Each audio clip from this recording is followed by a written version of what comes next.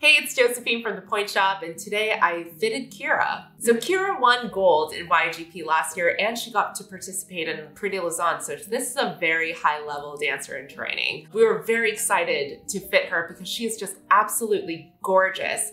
But when she walked in and she pointed her foot, I noticed that there was an injury. And I asked her what happened with her ankle, and she told me that she had sprained it a couple years ago, re-sprained it last year, and now she's dealing with a lot of Achilles pain. So every athlete or every sport has an on-season and off-season. So during the off-season, it allows your body to rest and recover. But with dancers in training, because they are dancing the entire year, it's one season after another. So there's YAGP, there's Pretty Lausanne, there's Nutcracker season, there's audition season, there's summer intensive. So it's just one thing after another.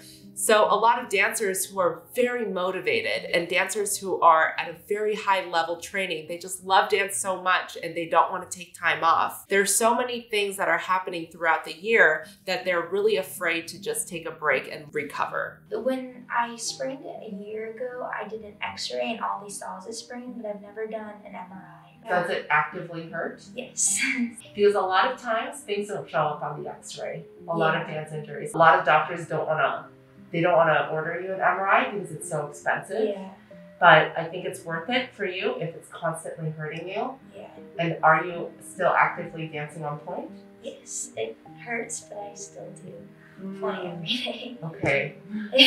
I would definitely go to someone who understands dancers. Okay. People that are used to seeing ballet dancers, they'll know what to look for. Okay. And those get missed.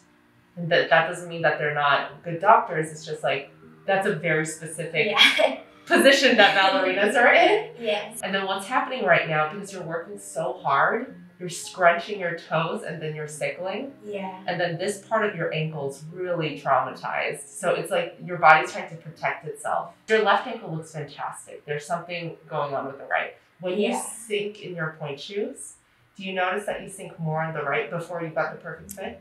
Yeah, I would say so. Yeah, so you're actually two different sizes. Okay. Let's take a look at your shoe. Is it always a little baggy on your right side? Yeah, my feet are just so narrow, so they're always really baggy, and then they're a little baggy in my heels. No. Great. Step up onto Pointe for me. You look fantastic for having an injury.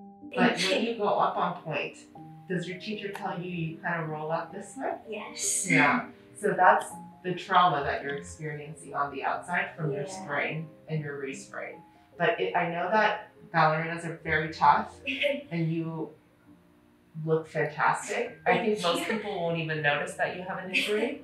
But if you keep dancing on it, it takes even longer to get back. So it's not actually, you're not actually improving by continuing to dance. Yeah. I noticed right away that her right foot was a little bit smaller than her left foot. Because she sprained her ankle on the outside, I noticed that she tends to sickle, and when she goes up to elevate, her natural tendency is to roll to her pinky because her body's traumatized. Her ankle is traumatized from being hurt. Because she's been suffering from this injury for a very long time, it was important for me to find her a Pointe shoe that was going to take work off of that ankle. I knew that if I sent her home and told her not to dance anymore, she would continue to dance. And a lot of dancers do that. So the best that I could do as a Pointe shoe fitter was to get her a shoe that won't injure her further. Demi-plie? Is it pressing anywhere? No. Great. Straighten. Bring your left foot up on Pointe. But an injury shoe does, and it's not the same for everybody. Some people need more support, so to take the work off of your ankle, and some people need less support, like a softer shoe so they can roll through. Okay. You need more support. Yeah. Step up onto both feet.